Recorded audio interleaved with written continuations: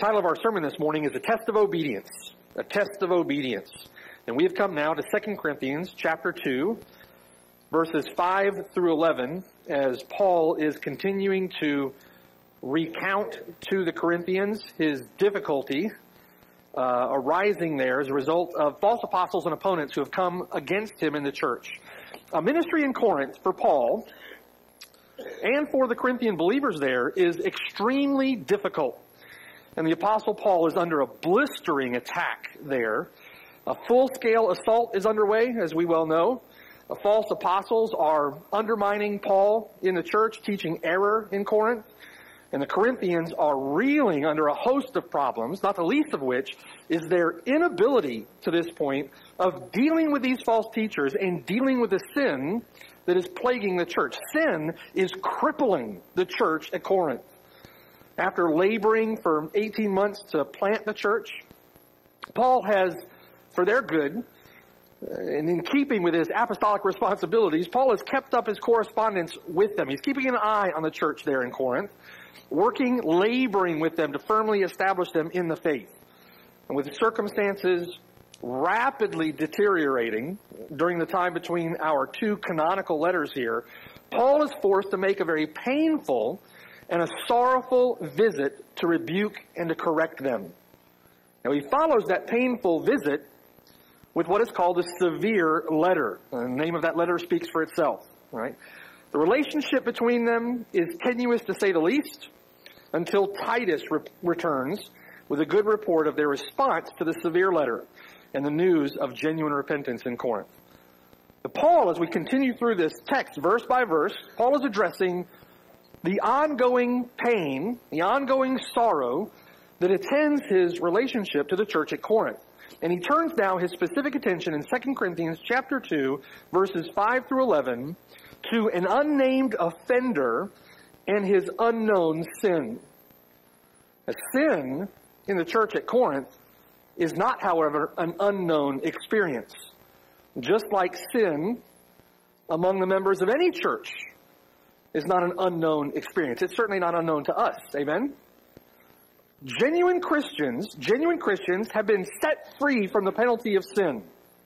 Genuine Christians have been set free from the power of sin. And genuine Christians are being gradually set free from the presence of sin by the grace of God.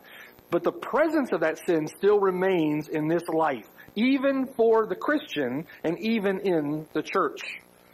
Now, the reality of this was certainly evident in the church at Corinth. In 1 Corinthians chapter 3, there was envy, there was strife, there was division among them that would give anyone the impression that they were unsaved people. In 1 Corinthians chapter 6, they're in the public court squabbling with one another over disputes. In 1 Corinthians 14, they're abusing spiritual gifts. And when unbelievers come into the church, they think they're out of their mind, right? In 1 Corinthians 5, it was reported to Paul that there was such sexual immorality in the church of such a degree that even lost people would have been ashamed of it. And everyone knew what was going on. It was public. Their hearts should have been flayed open in mourning over that sin. And Paul says instead that they're puffed up with pride and have refused to do anything about it. Look at how great our church is. Look at how abundant the grace of God is. Look at how big our church is. Look at how we're growing. Look at all the activities we have for the kids. Our worship here is the best. Paul is my pastor. Cephas is my pastor. Apollos is my pastor, right? All the while, this sin is going on. Satan is having a field day in the church. The world is mocking. They're bringing reproach on the name of Christ. The Gentiles are blaspheming, and people are on their way to hell. And Paul says, you should rather be ashamed of yourselves. You should be ashamed. The rest of the world looks on. The rest of the world looks on. They see that sin in the church. They're looking for it, right? They'll say to themselves, those people are no different than anybody else. That church at Corinth, they're no different than anybody else. That church in Chuliota, out in the sticks, no different than anybody else, right? If we allow sin to continue in the body.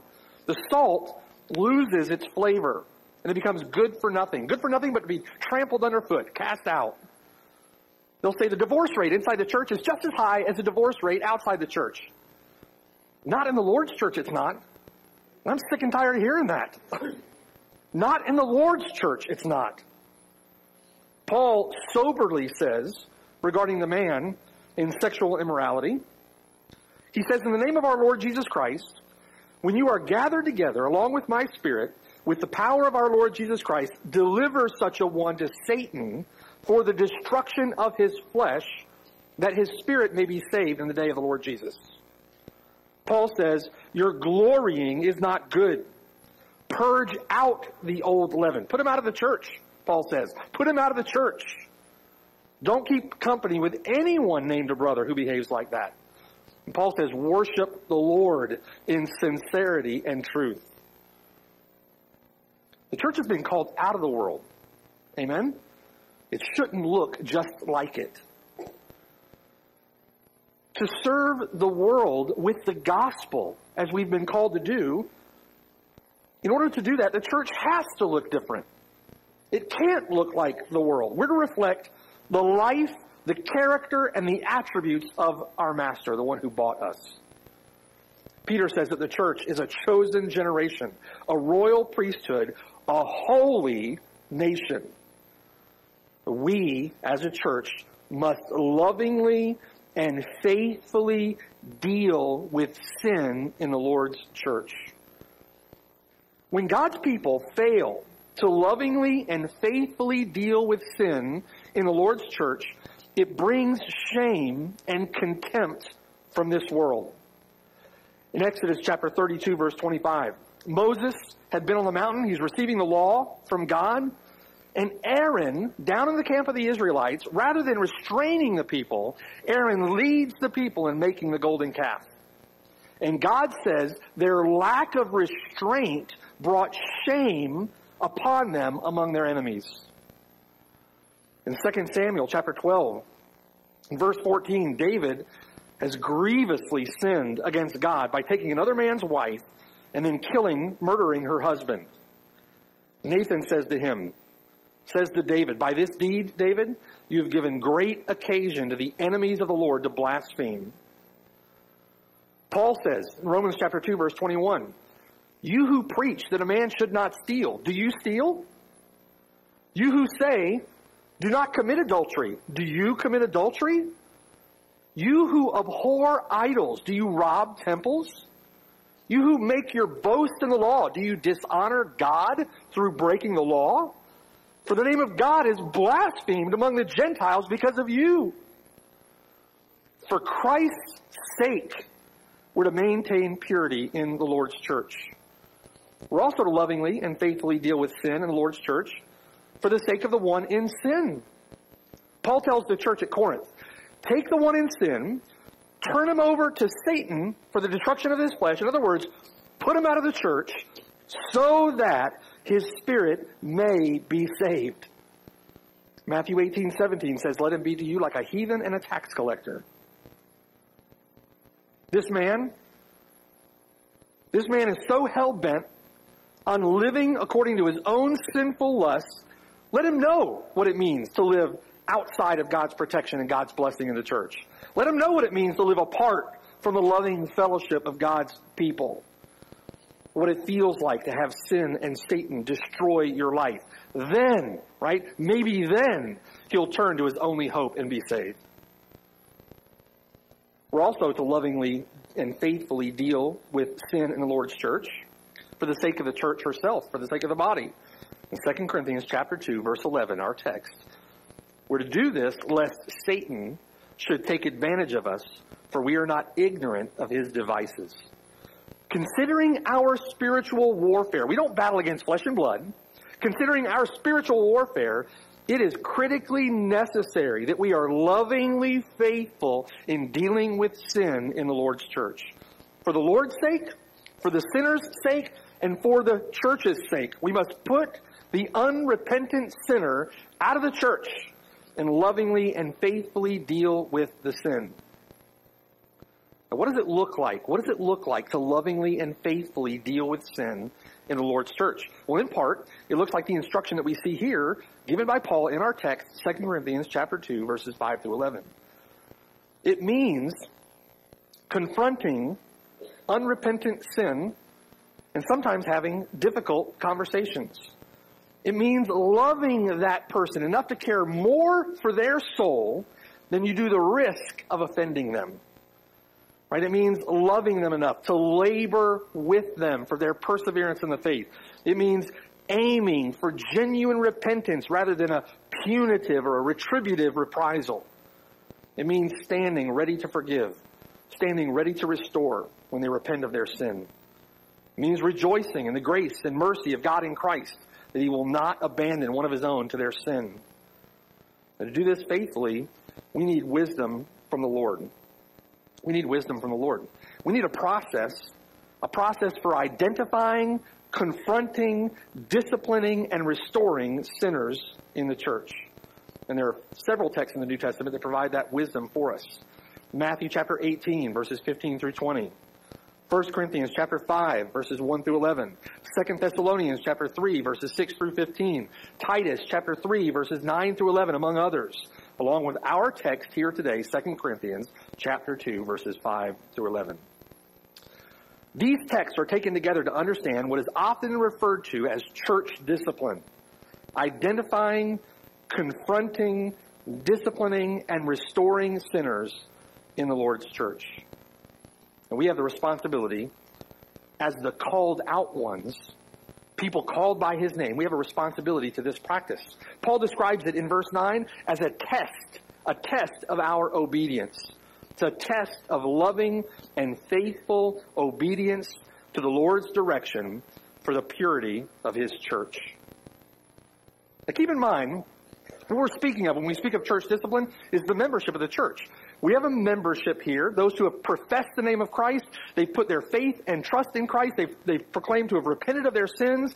You've been baptized. You're in the body. You're now a member of our church. That's our responsibility. That's what we're talking about in the Lord's church. We also have guests. We have visitors. Many of you may not be converted, but you're here pursuing the Lord, or you're here considering Christ. We want you to hear the gospel. We want you to be saved. We want to minister to you. We want to love you. We want to talk to you. But if you're here and you're a member of this church, you've professed faith in the Lord Jesus Christ, and you call yourself a Christian, then we must faithfully, lovingly deal with sin in the Lord's church, deal with sin in the Lord's body. Now this concern that's presented here is largely abandoned in the professing church today. A vast majority of churches fail the test. And they do that for multiple reasons. We think through that in the modern church. The gospel has been so watered down to nothing more than an unbiblical expression packaged up and presented as God's love, what really is a counterfeit of God's love. Nothing more is necessary for eternal salvation, but that a man make a mere one-time decision to accept that love, that placebo that's offered. Churches have lost sight of what genuine conversion looks like. People at best have a form of godliness in many of those churches, but they deny its power. At worst, they have no godliness whatsoever, and they turn God's grace into a license for sin, and they call themselves Christians anyway. And then the professing so-called church affirms them. Evidence of the Spirit's work in regeneration isn't necessary. Just give us a mere verbal profession, right? You make a verbal, one-time decision, you're saved, we accept it. Professing churches have increasingly turned to worldly methods and carnal means to appeal to this world. When you use worldly methods and carnal means to appeal to the world, then you fill your so-called church with worldly and carnal people. And the result is a so-called church that is packed with lost people and reeking with sin. And the goats that you attract with that will leave your so-called church if you don't keep them properly entertained. And they don't want the goats to leave. They're trying to get the goats in, right? They're hiring goat growth pastors, and they're reading goat growth books. trying to get goats into the church. They're trying to attract more goats. Open the front door, right? Close the back door. The opposite of that is true. These so-called churches have abandoned the biblical mandate for lovingly and faithfully dealing with sin. They've abandoned the Bible's clear requirement for practicing biblical church discipline. And in abandoning that, they've lost the identity of the church. And largely because, this is in the words of a pastor that I was meeting with one day. The pastor of a church said that if they actually did that, if they actually practiced that, they would have to clear out most of the people in their church. That's right. That's right. As a result,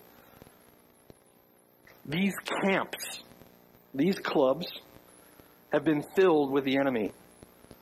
The enemy is in the midst. They've raised their flag. It's no longer a church. It's something else, but it's not a church.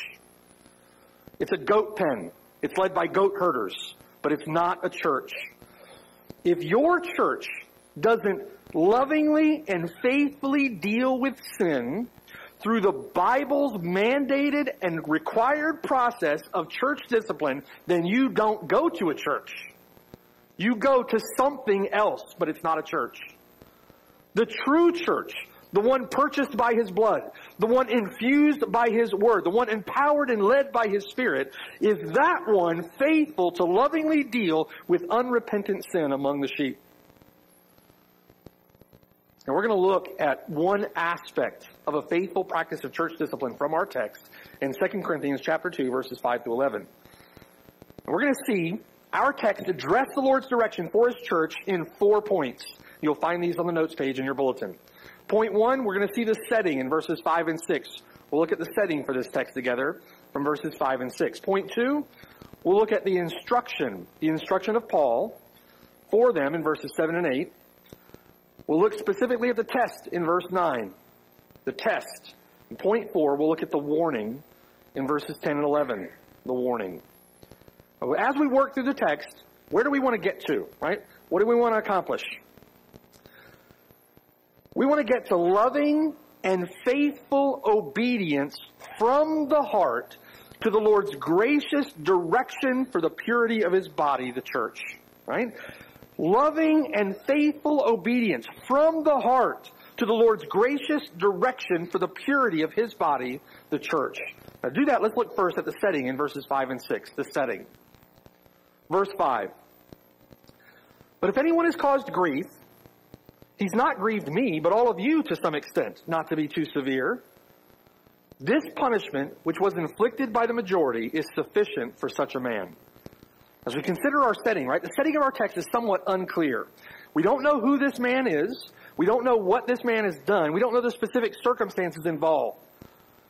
There's a traditional interpretation that links this man in 2 Corinthians chapter 2, verses 5 and 6 here with the one who is put out for incestuous immorality in 1 Corinthians chapter 5.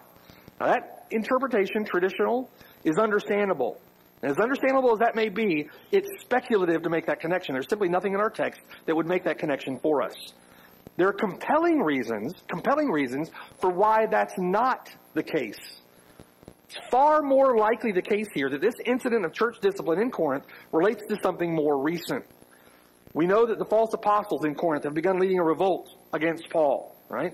After Paul had written 1 Corinthians, this mutiny in the church gains way in the church and prompted Paul to make a very painful visit to deal with the sin, to deal with the rebellion in Corinth, to take a stand, right? Now, from Paul's statement in 2 Corinthians chapter 7, verse 12, Paul speaks of an offender, and then Paul speaks of himself as the one offended. From his statement here in verse 5 that we'll look at in a moment, it seems far more likely that Paul was sinfully opposed on that visit, on that painful visit to the Corinthians, and the Corinthians failed to take a stand to deal with the sin. The Corinthians failed to deal with the sin.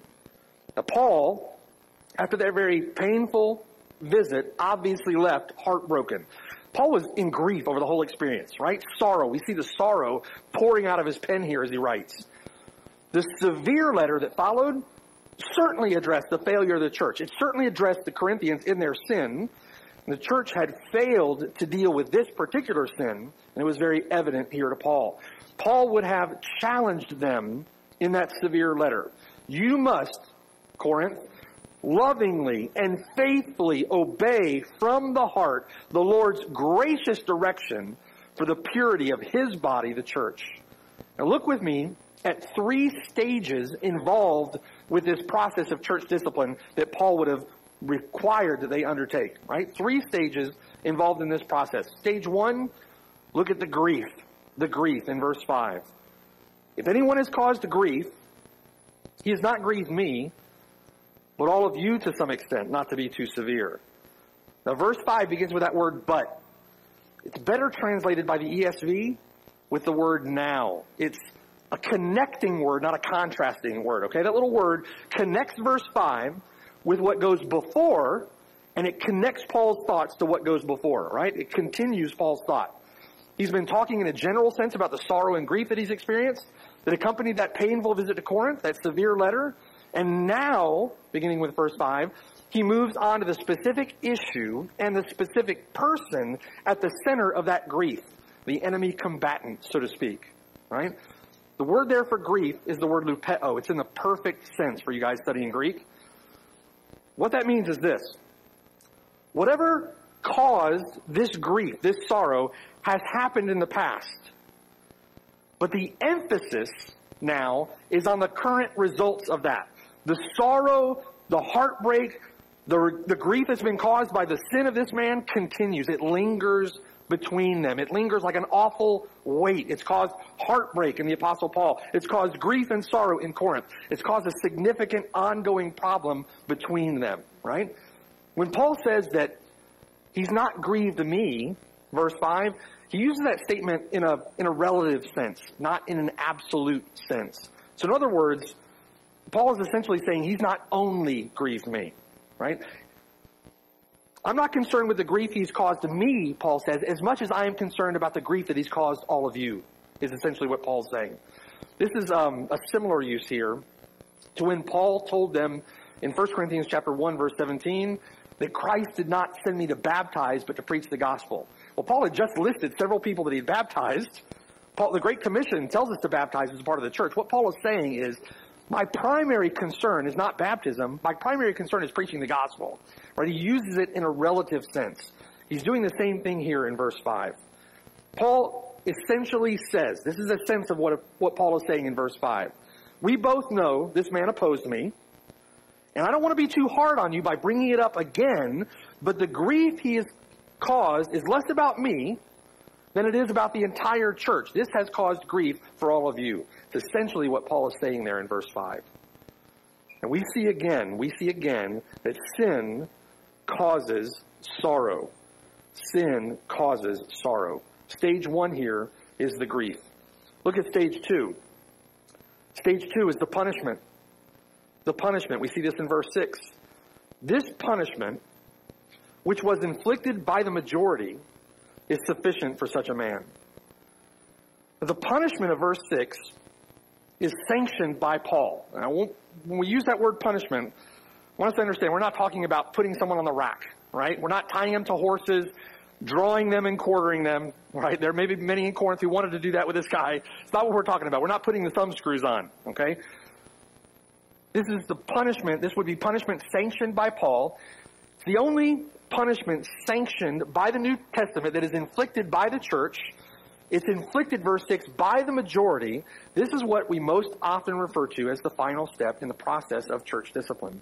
It's that punishment, that discipline, sanctioned by Paul, sanctioned by the New Testament, that the church carries out. It's church discipline. Essentially here, this is a withdrawal of fellowship. It's a disfellowship. It's what they're going through here. It's a disfellowship. Right? Now, after that painful visit, after the Corinthians had failed to deal with these false teachers who were opposing Paul, Paul confronted them in the severe letter. He must have been confronting them. Listen, you have to deal with that guy. You have to deal with that man's sin.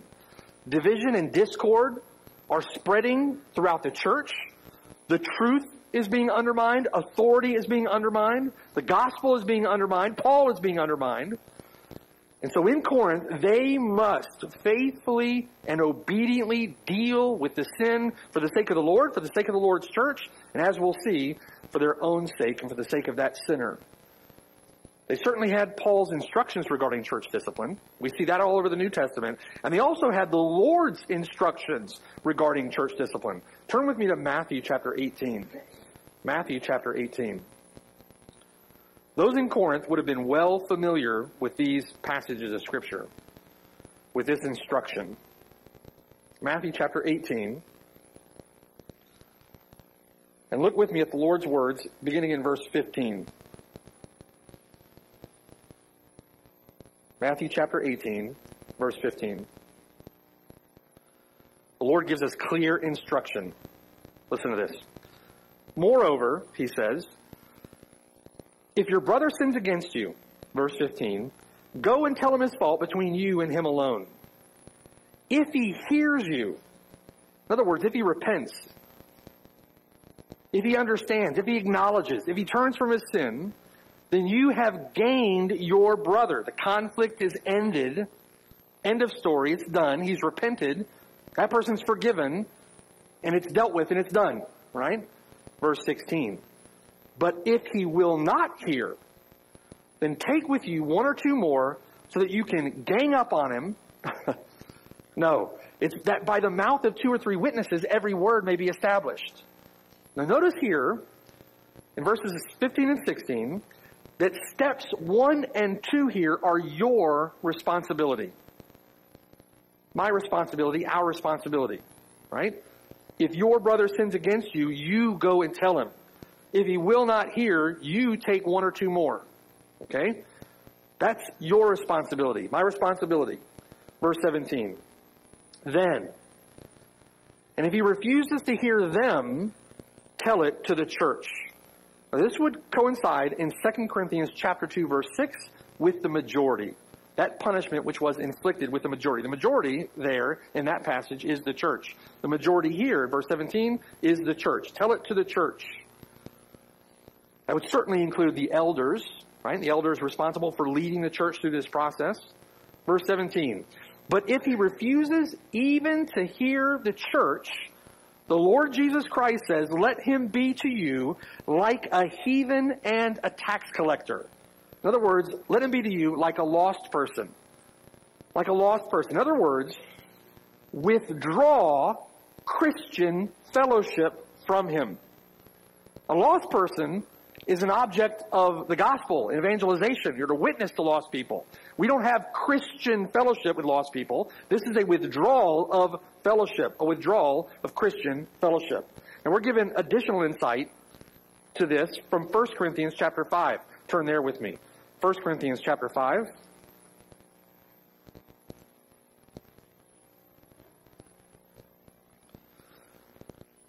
As we hear of the brazen and grievous sin of the incestuous man caught in adultery, in verse 1, Paul, here in 1 Corinthians chapter 5, instructs the Corinthians to move immediately to step 4 and put him out of the church in verse 5. And then he gives further clarification what this means in verse 9. In verse 9, Paul says this, I wrote to you in my epistle not to keep company with sexually immoral people. Again, what we're talking about here is a withdrawal of fellowship. A withdrawal of fellowship.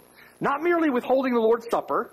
It's not what it's talking about here. It's referring to Christian fellowship. It doesn't mean that he can stay in the church as long as he's not causing trouble, as long as he's not a member. Look at verse 10. Yet I certainly did not mean with the sexually immoral people of this world, or with the covetous, or extortioners, or idolaters, since then you would need to go out of the world. What he's referring to in verse 10, what he's referring to in verse 9, is location, proximity, right? Keep yourself away. Don't keep company with sexually immoral people. He doesn't mean sexually immoral people of this world, since then you would have to go out of the world. He's talking about people who call themselves Christians in the church. They need to go out of the church for you not to keep company with them, okay? He's talking about location there, proximity. Verse 11. But now I've written to you not to keep company with anyone named a brother, there's the issue, who is sexually immoral, or covetous, or an idolater, or a reviler, or a drunkard, or an extortioner, not even to eat with such a person. The issue of refraining from having a meal with the guy is added for emphasis beyond not keeping company with them. Do you see? Not even to eat with that guy. Verse 12. For what have I to do with judging those who are on the outside? Do you not judge those who are inside? In other words, you and I are responsible to make a judgment. We have to make a judgment. We have a responsibility to judge those on the inside. Verse 13, but those who are outside, God judges. Therefore, put away from yourselves the evil person. Put him away.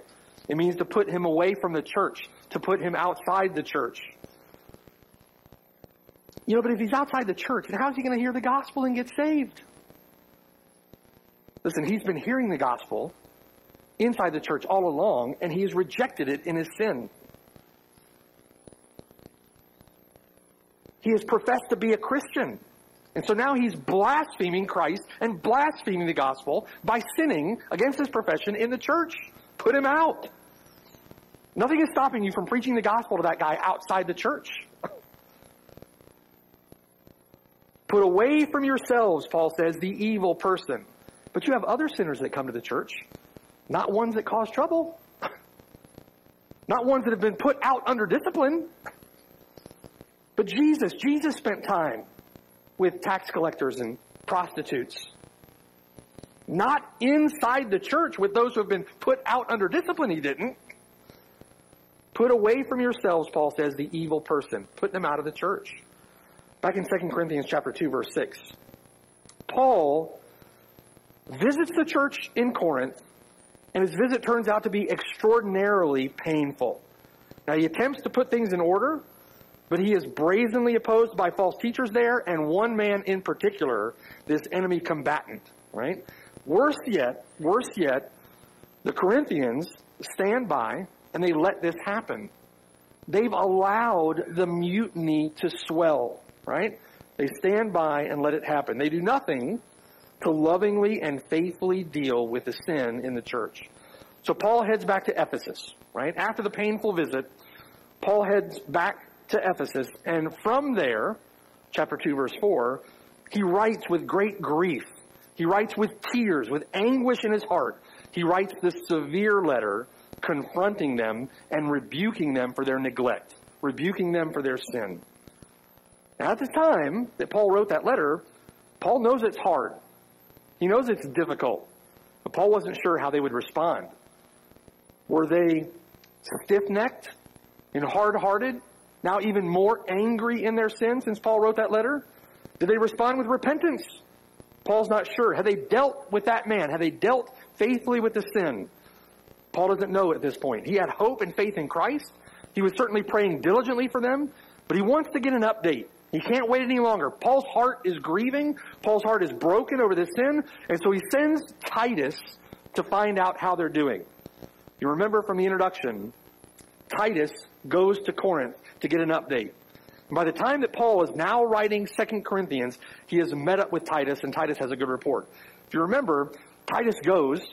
He doesn't hear back from Titus, and he is anticipating he's eager to get a response. He's, again, very involved in what's going on there, wants to hear back from Titus. He doesn't hear from Titus, so Paul actually takes off through Macedonia to go and find him. And he and Titus connect in Macedonia, and Titus gives them a good report. Look at 2 Corinthians chapter 7. 2 Corinthians chapter 7, and look with me there at verse 5. Paul and Titus meet in Macedonia. Titus is on his way back. Paul has been out looking for him. They meet up in verse 5. For indeed, Paul says, chapter 7, verse 5, when we came to Macedonia, our bodies had no rest. We were troubled on every side. Outside were conflicts, inside were fears. This had all just wreaked havoc on Paul, right? Titus had been delayed in getting back to Ephesus to see Paul. Paul couldn't wait any longer. He heads across Macedonia in hopes of finding Titus along the way, and they finally meet here in Macedonia. Look at verse 6. Nevertheless, God, who comforts the downcast, remember from chapter 1, the God of all mercy, the God of all comfort, who comforts us in all of our tribulation, God who comforts the downcast comforted us by the coming of Titus. And not only by his coming, verse 7, but also by the consolation with which he was comforted in you, when he told us of your earnest desire, your mourning, and your zeal for me, so that I rejoiced even more. When you think about the conflict going on at this point, false teachers, false apostles have risen up against Paul, and the Corinthians have stood back and let it happen. It's not that Paul is grieved because they didn't stand up for him, right? It's not Paul's concern here. Paul's concern is them.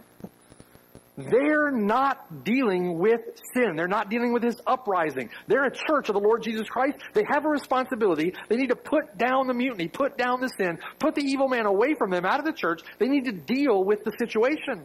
And they failed to do that. And so for their sake, Paul is in grief over them. But when Titus comes and they meet in Macedonia, Titus, verse 7, told Paul of their earnest desire. Right? Their desire for Paul, their desire for the relationship to be reconciled, their desire to have righteousness and purity and holiness in the Lord's church. Your mourning, the mourning that they had over their sin, and their zeal for him. They acknowledged Paul as an apostle of the Lord Jesus Christ, and they were zealous for Paul, so that, verse 7, Paul rejoiced even more. For even if I made you sorry with my letter, verse 8, I don't regret it, though I did regret it. For I perceive that the same epistle made you sorry, though only for a while. Paul didn't regret doing what needed to be done. Paul regretted that he had to use such a hard, severe, difficult letter to do it. He knew the letter would grieve them. Verse 9, though, now, Paul says, I rejoice. Not that you were made sorry, Corinthians, but that your sorrow led to repentance. For you were made sorry in a godly manner, that you might suffer loss from us in nothing. Godly sorrow produces repentance, leading to salvation, not to be regretted, but the sorrow of the world produces death. Your sorrow, Corinthians, was a repentant sorrow, produced by the convicting work of the Spirit of God, and producing fruits that are evidence of genuine repentance. You want to know what genuine repentance looks like? Here are the fruits of genuine repentance. Look at verse 11. Observe this very thing, that you sorrowed in a godly manner. That sorrow leading to repentance. Look at what diligence it produced in you. What clearing of yourselves of this matter of sin, right? What indignation, what anger over that sin, what fear came upon you, what vehement desire, what zeal, what vindication. In all things you proved yourselves, that's vindication there, you proved yourselves to be clear in this matter. They had done what was necessary to be done, even though it was difficult, even though it was hard. And they had done all of that from the heart. Upon receipt of Paul's severe letter, upon receipt of that rebuke from Paul, the Corinthians repent of their sin, they repent of their neglect, and they confront the man. They faithfully deal with the sin. The Corinthians inflict, to use Paul's word there, they inflict the necessary and mandated and biblical punishment, and they put that man out of the church, and they withdrew their fellowship from him.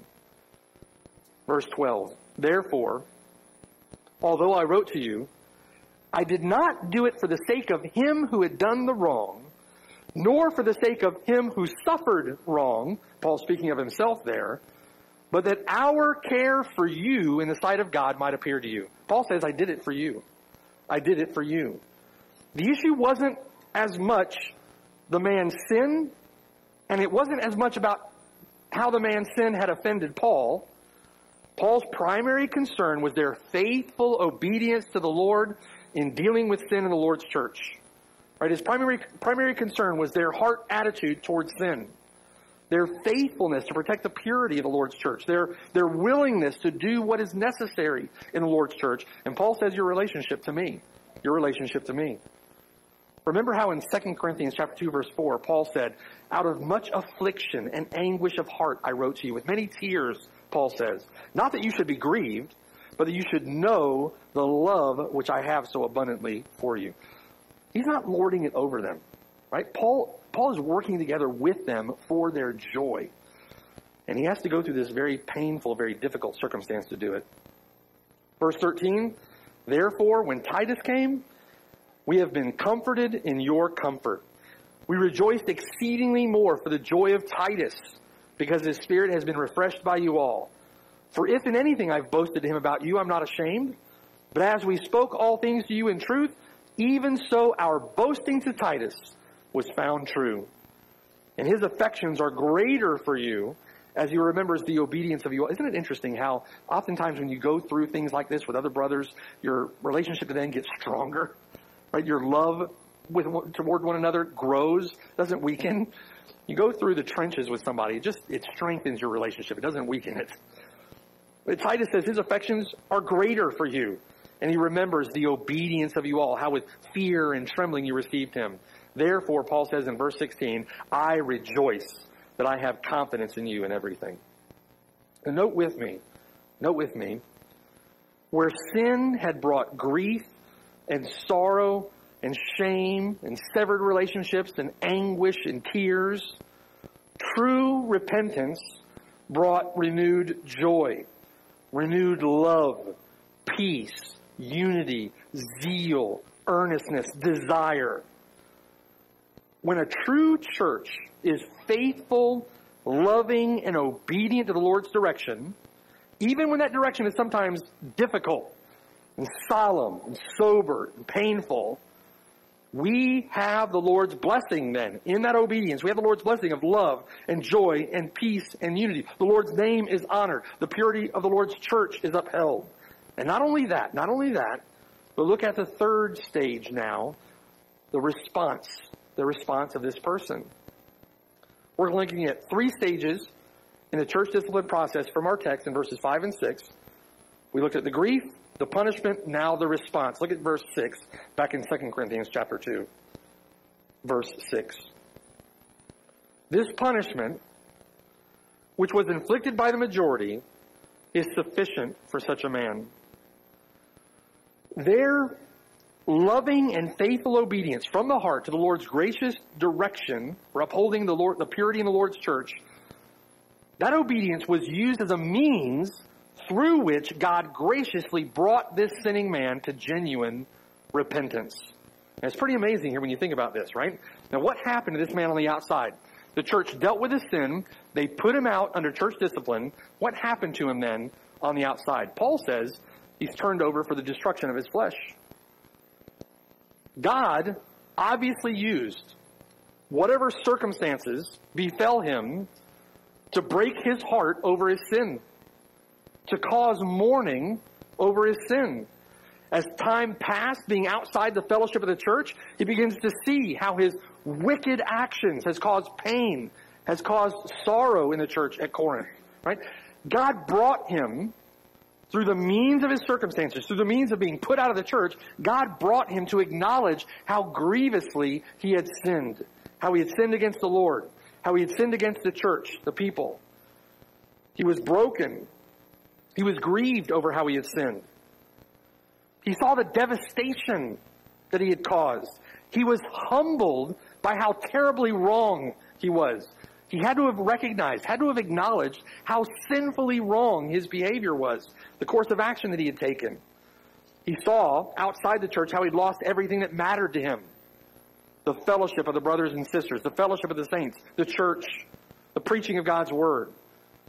He was, as a heathen and a tax collector. He was outside of grace, outside of the fellowship of God's people. And now, this man who had once sinned so wickedly longed to be back. Longed to be back. In verse 7, his sorrow was nearing a point where it was more than he could bear. And lest he became overwhelmed with sorrow, they needed to restore him, reaffirm their love for him. Now, the only way to explain such a miraculous change of heart is the grace of God in Christ. How else would a guy like this, who obviously, boldly withstood Paul against the church, against the Lord's authority, how else would it be that a man like this would be turned so completely around? Have such a change of heart, such a change of mind, that now he wants that which he had forsaken in his sin. Sufficient, Paul says, was the discipline of the church for just such a man as this. Sufficient for such a man. His flesh had been assailed by the enemy. The Spirit has worked, bringing conviction, bringing repentance. And his spirit has been saved. It's time to restore him, Paul says. Time to return him to the fellowship. Time to reaffirm our love for him. How affirming, right, of God's wisdom in the practice of church discipline. Why do people, churches, and pastors, why do they argue against this wisdom when God gives such clear direction and when God gives such clear affirmation by fruit that it's wise and appropriate and loving to do? You see this all the time, right? Nowadays, all the time, where see some wicked pastor, some church down the road, commits adultery, and he's right back in that church the next week preaching. Or, if he doesn't go back to that church, he opens a church down the road and just preaches at that church the next week, the next month. Churches all over the place where adultery is tolerated, homosexuality is tolerated, drunkenness is tolerated, lying, thieving, cheating, tolerated. Open sin in the church, and they don't do anything about it.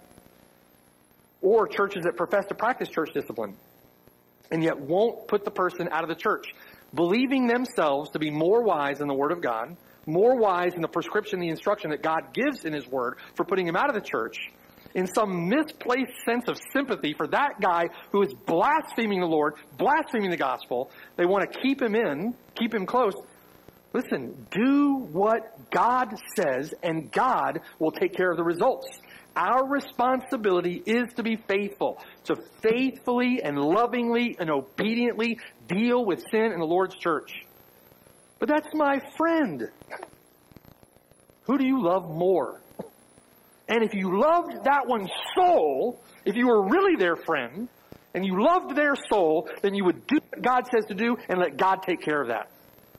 You need to love their soul enough to honor God's prescription for church discipline, cut off fellowship with that person, and let God deal with them. It may be the only way that their soul may be saved.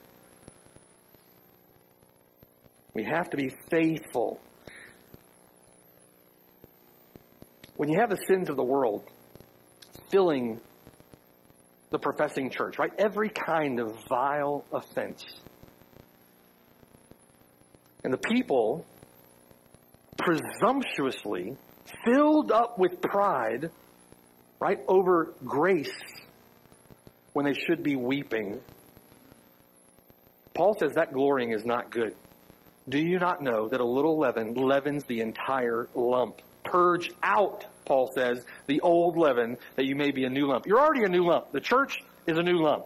Purge out that leaven and maintain your status as a pure lump. Christ, our Passover, has been sacrificed for us. We've got to have our priorities straight in dealing with sin in the Lord's church and do what is necessary.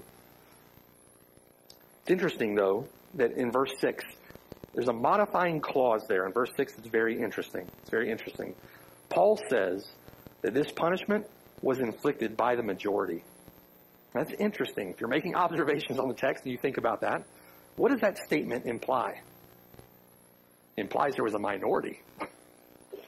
Right? It implies there was also a minority. Now, we presume that it's a minority who didn't agree. We know that there was a minority, a likely minority, in the church at Corinth that opposed Paul. So maybe this minority didn't agree with putting this guy out of the church. Or it was a minority who supported Paul, and now that minority, standing up for Paul, is not ready to let this guy back in. Right? They're saying to themselves, for what that guy did, listen, put him out the front door, lock the doors, and don't let that guy ever back into this place. Right? They're not ready to forgive.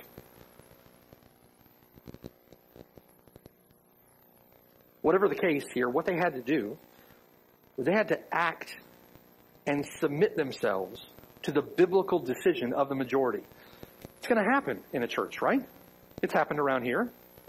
Cases of discipline come through. You follow God's plan for how to deal with that. God's directives from His Word for how to handle that case of discipline. You have elders here that lead in that. You have people who are a part of that process. The church is a part of that process. Maybe it's a process or a situation that you don't always agree with. What are you to do in that kind of a circumstance? We must act and submit ourselves in the direction of the majority. Unless it's sin. It is possible in churches where a majority are in sin. By God's grace, that's not the case here. If it's not sin, then our responsibility is to submit.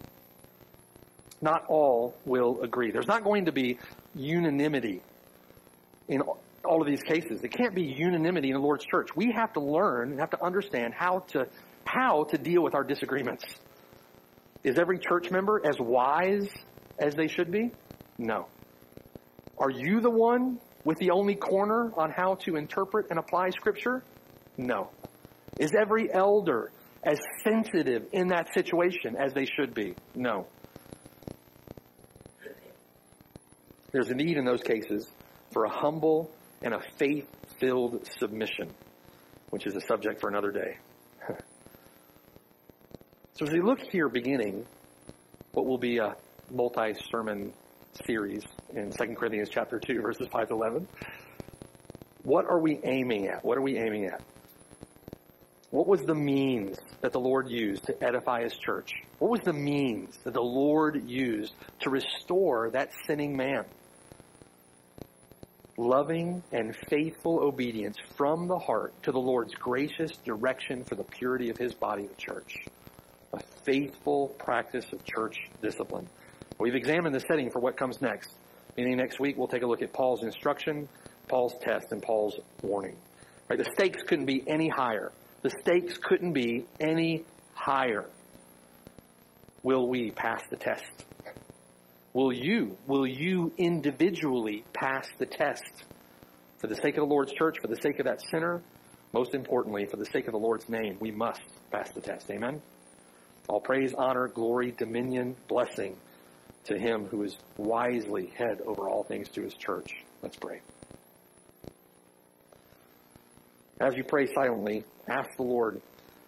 Maybe you're dealing with a situation of church discipline where you've got an ongoing relationship with someone who's been put out of the church. I'm going to call you to repentance. I'm going to call you to trust the Lord. The Lord knows what He's doing. And your disobedience is faithlessness. It's unbelief. You need to repent of that. Turn back to the Lord. Maybe you're dealing with the difficulty of dealing with situations like this of church discipline. I know our emotions, it's easy for our emotions to be tugged one direction or another in cases like this.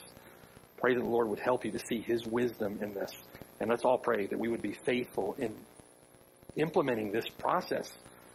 The first two steps are our responsibility individually. We must be faithful in that. And we must, as a church, be faithful in the rest. Let's pray.